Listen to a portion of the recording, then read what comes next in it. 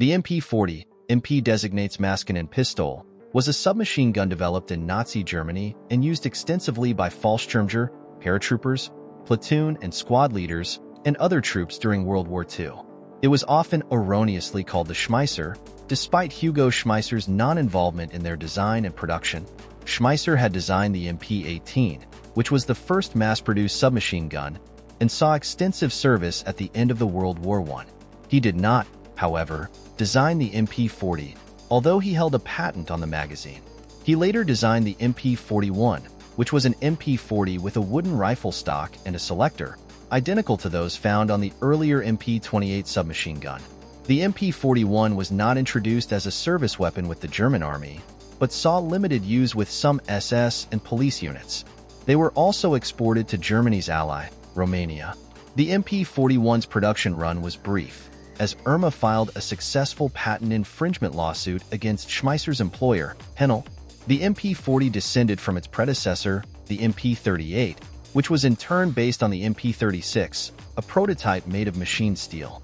The MP36 was developed independently by Irma Werke's Berthold Giepel with funding from the German army. It took design elements from Heinrich Vollmer's VPM 1930 and EMP.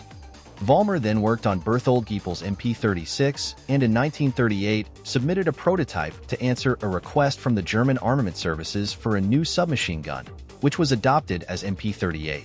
The MP38 was a simplification of the MP36, and the MP40 was a further simplification of the MP38, with certain cost-saving alterations, notably in the more extensive use of stamped steel rather than machined parts. The receiver casing has been made smooth instead of corrugated, as in the case of the MP38. On certain models, a special locking device is incorporated on the cocking handle. Instead of the hook-shaped cocking handle, these models are fitted with a knob type. The knob must be pulled out slightly against the spring tension before the cocking handle can be drawn back to the rear, or released from the safety slot. This design is intended to overcome the danger of a cartridge being fired when the cocking handle is accidentally freed from its locking recess, as by catching against clothing. The correct position of the left hand when firing this weapon is gripping the corrugated section of the frame directly to the rear of the magazine housing.